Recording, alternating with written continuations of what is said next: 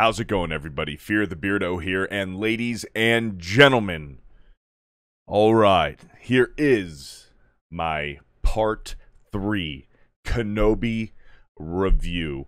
So similar to my first Kenobi video, I'm not going to do the spoiler-free stuff. We're just going to jump right into it, and we're going to start off with the positive takes that I can take away from this Part 3 episode.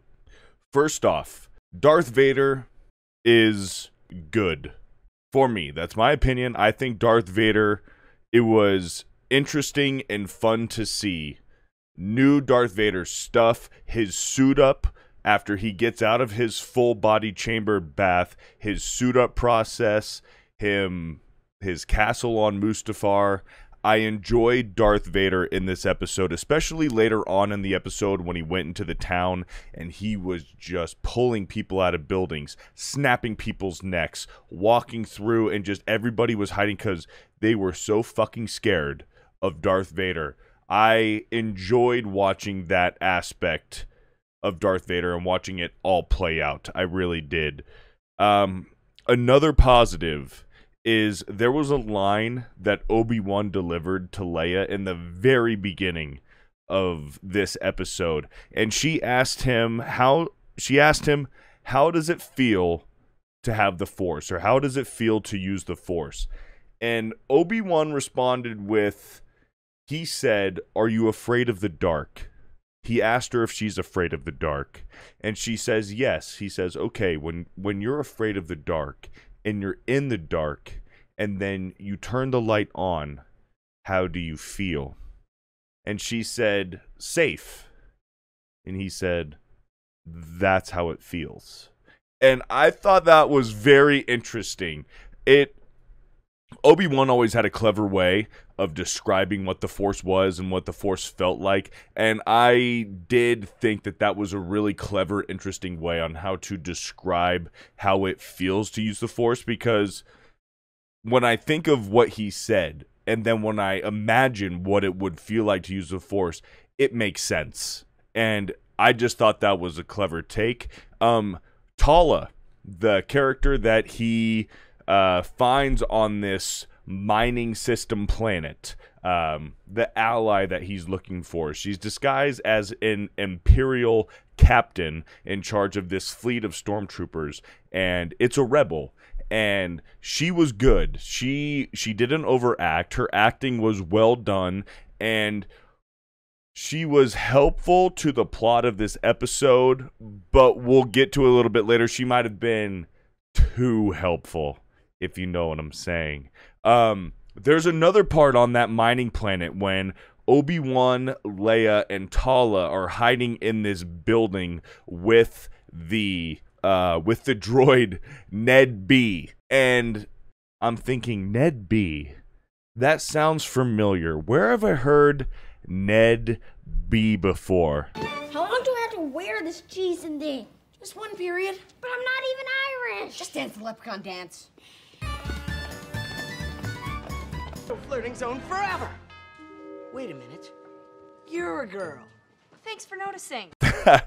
So, anyways, Ned B, the droid who doesn't talk, he is very helpful towards Obi-Wan and Tala. Anyway, in that building, when they move the wall out and they go into the room behind the building that's like kind of hidden, Obi-Wan discovers that there have been other Jedi, other Force users that have gone through in secrecy through this building that Tala has helped these Jedi who are being hunted escape. And Tala confirms to Obi-Wan that they were not all Jedi. Some of them were younglings that have escaped, and they were just Force users, and that the Empire has been hunting not only Jedi, but hunting down Force users. And immediately my brain, it clicked that they are totally, I would not be surprised if they try to do some kind of shoehorn or cameo with Cal Kestis from Jedi Fallen Order and the new confirmed Jedi Fallen Survivor, which is going to come out next year. Would not be surprised because that Jedi Fallen Survivor game is supposed to take place 5 years after Jedi Fallen Order, and that Jedi Fallen Order was already 5 years after the events of Revenge of the Sith. So with Kenobi being 10 years after Revenge of the Sith, and Jedi Fallen Survivor going to be 10 years after Revenge of the Sith, it would make sense for Disney to include Cal Kestis in this show, and very much so them showing that bit in this episode of the Force users and the Jedi coming through this station where Tala and Ned B, the robot, help these Force users flee and go into hiding. Would not be surprised if Cal Kestis in live action shows up to reprise his role from the video games. Other than that, that is where the positives pretty much end. Getting into the negatives, let's just say this. I'll get this out of the way. We can no longer look at these Disney shows, whether it's Mandalorian, Boba Fett, and now Kenobi. We cannot consider these canon. There is too many lore-breaking, continuity-breaking errors as far as the plot and story goes, where characters are not supposed to meet other characters at all until they meet them later on in the original trilogy. And I'm talking about Darth Vader and Obi-Wan's confrontation on this mining system. Just the whole time I was watching them fight, the whole time where Darth Vader was chasing down Obi-Wan and Obi-Wan was running away, the entire time I'm thinking, this breaks everything that George Lucas established in Star Wars in Episode 4, with Darth Vader confronting Obi-Wan and telling him, the last time we met, I was the learner and you were the master. And it's not like that anymore. Well, this completely breaks that fucking continuity. It doesn't make any sense why they would meet up, why they would fight. I was surprised to see that James Earl Jones did return to voice Darth Vader. I actually had to wait to the comments because I wasn't sure. Because there have been a few voice actors who have done bits in cartoons and in the video games of Darth Vader that have sounded very, very good as Darth Vader. So I wasn't totally sure if it was James Earl Jones while I was watching it. So I had to watch and wait through the credits to see that it was in fact James Earl Jones to come back to play Darth Vader. And he did a good job. I've actually heard him show his age and his voice more in previous bits of Star Wars media than in this. In this episode, he honed it in. He locked it in. He really did sound like a young Darth Vader like he did from the original trilogy. I enjoyed the Vader suit-up scene. I think that was unique. I find it unique seeing Prime Vader. Prime Vader freshly in his suit, still young enough to be in his prime, but he is Darth Vader and damaged and injured and has to go through all this process of being put in the suit and the special care he needs to stay alive. But just the power that Darth Vader has in this episode, I really did like. But I don't like the fact that they had them fight. And I was surprised that they did it in the third part. I'm surprised that they had them meet in the third part. Because now we have 3 more episodes. How many times are they going to fight? Probably just one more time. Probably in the last episode. They will fight. One of the other things is Leia nearly gets the whole problem of this episode that Leia and Obi-Wan were in, again, was because of Leia's ignorance. Obi-Wan told her, you do not speak, you are my daughter, I am your father, we're from Tal, we're visiting family, or we're visiting friends. And at the first sign of civilization, this guy coming in on this car, on this, I don't know what you want to call it. It's like this transport vehicle. she goes, oh, hey, I'm tired of fucking walking. My legs are getting tired. What's up? This is me. This is my friend. Oh, I mean, my dad. And, we just need to get to this station so we can catch the fucking next plane out of here.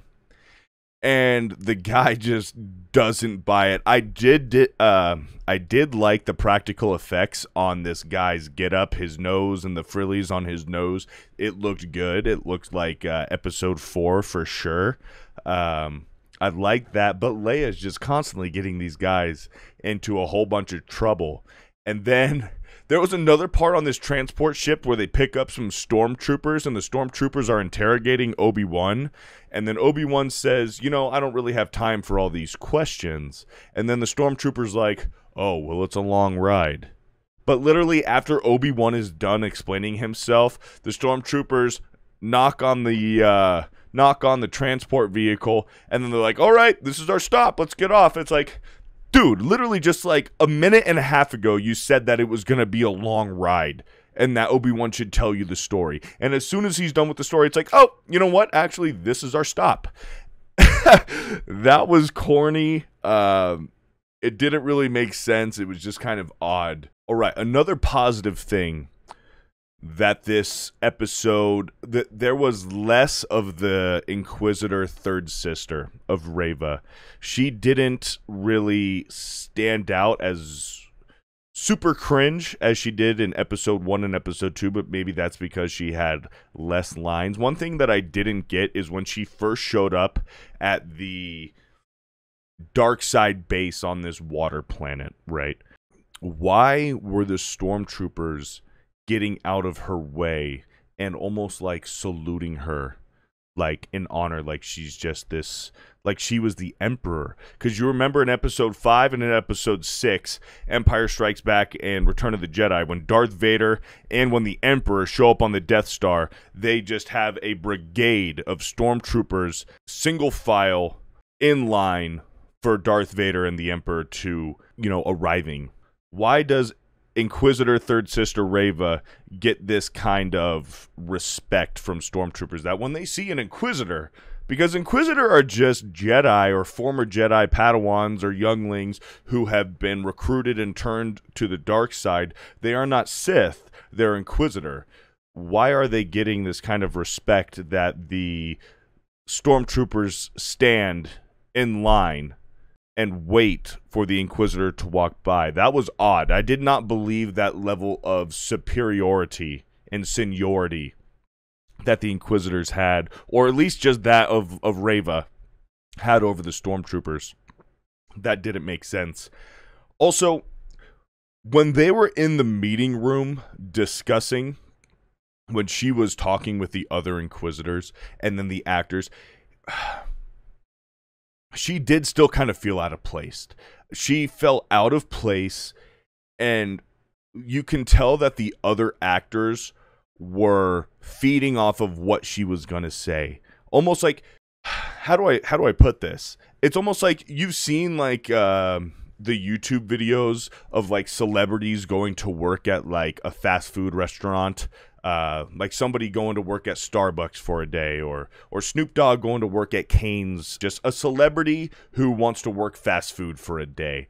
And the employees kind of like know that the celebrity is a little out of place and might be fucking things up a little bit, but they're a celebrity and there's cameras everywhere, so the employees kind of have to like put a smile on their face and just kind of like go along with it and just kind of laugh about it. That's kind of how Reva feels amongst the other Inquisitors. It's almost like the other Inquisitors know that Reva is kind of like out of place, out of touch, and kind of, but they kind of have to just put on a happy face and just say, this is Reva's show. This is her 15 minutes in fame, because we probably know that Reva's going to die by the end of this series, I imagine. So that's just the best way I can explain it, as far as she does feel out of touch in her scenes with the other Inquisitors. Okay, here's another thing. What is up with Darth Vader and Reva just teleporting? Just not explained and not showing how they just got from point A to point B, just teleporting. So Darth Vader confronts Obi-Wan. Obi-Wan runs away. Runs completely away to the other side. And then all of a sudden, Darth Vader is right back in front of him again. And he's saying, "You can't hide from me, Obi-Wan." And it's like, how did you get there? How did you get there, bro? Because we know you ain't fucking running. How did you get there? But it doesn't, the show doesn't care or anything. And then that tunnel.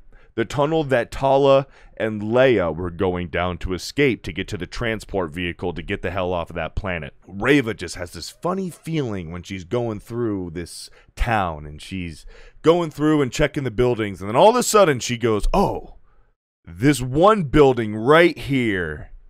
I'm going to scope this one specific building out and move all the furniture around and try to find a hidden door." Well, of course she does because it was the right building she needed to find, of course. So when she does and she goes down that tunnel, we don't see any kind of like split off like ways, different directions that you can go in this tunnel. It looked like just a straight shot down this tunnel.